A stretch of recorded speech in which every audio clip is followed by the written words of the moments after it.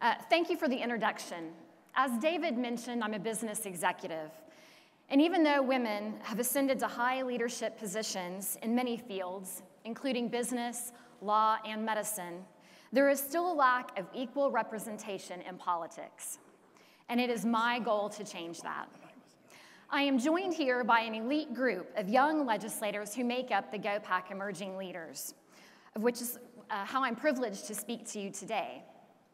Of the 22 members of the 2015 Emerging Leaders class, only 6 are women. In state and national legislatures, women hold only a small percentage of seats, making up about 1/4 of all state legislators nationwide, yet we're slightly more than half the population. We as the Republican electorate play an important role in bringing about parity and closing the gender gap in American politics, and not just for women, but Republican women. Young women do have strong role models from which to learn. A perfect example is our own Governor Mary Fallin.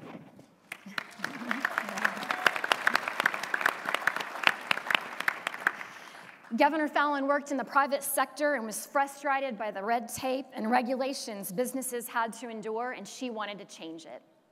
As a freshman female minority member of the legislature, she worked across party lines and managed to pass the state's first anti-stalking legislation and only the second in the entire country.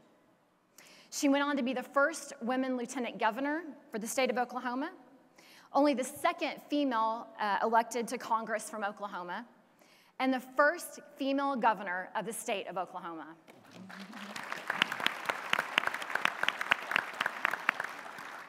Then there's a local young woman who is standing up for change in Stevens County, Oklahoma. At the age of 22, Hope Sutterfield is believed to be the youngest county GOP chair currently serving in all 77 counties in this state. About 7 years ago, Sutterfield visited DC with her family, and at just 13, she decided she would become the change she wanted to see in the world. Over the last few years, Sutterfield has been involved in campaigns in Stevens County and says even at that level, she can make a difference.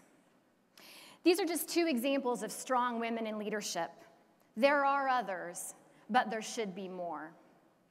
A primary reason there are far fewer women in elected office than men is because fewer women put themselves forward as candidates. Studies show that factors inhibiting women from running for office include feeling unqualified to serve, not understanding the process of running, and needing to be asked repeatedly to run before they seriously consider launching a campaign. Instead of working behind the scenes, women need to come out in front and lead.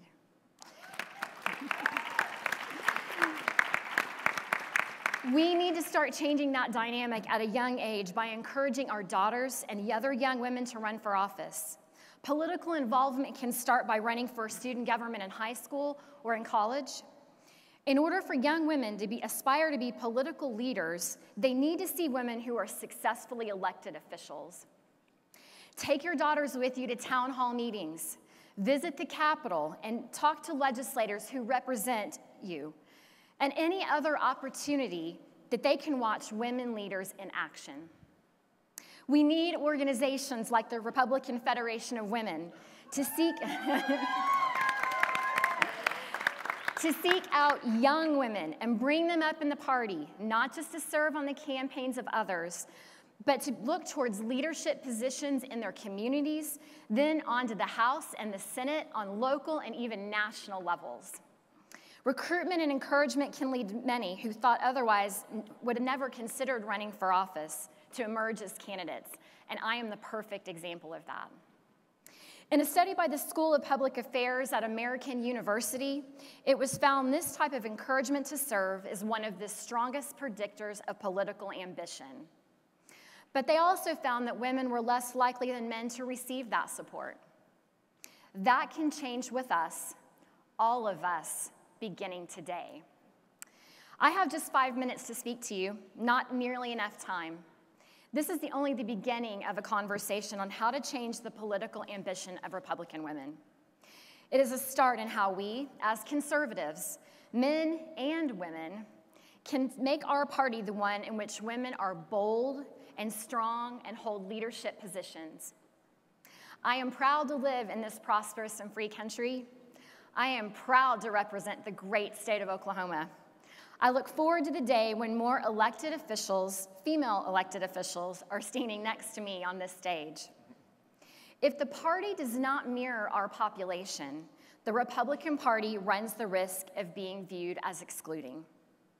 The task of increasing female representation in politics is within reach. Let us work together to achieve that.